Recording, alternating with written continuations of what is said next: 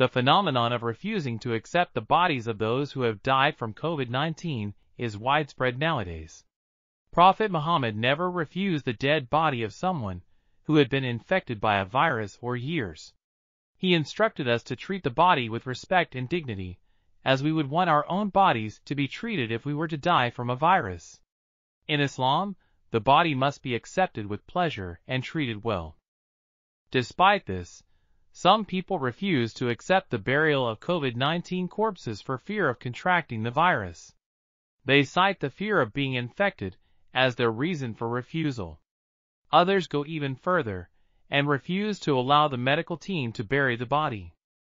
This paper examines the phenomenon of the rejection of the corpses of COVID-19 from the perspective of Hadith.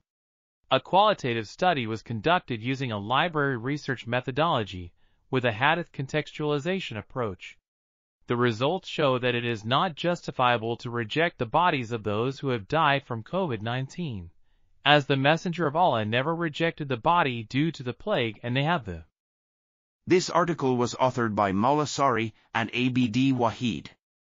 We are RTCLTV, links in the description below.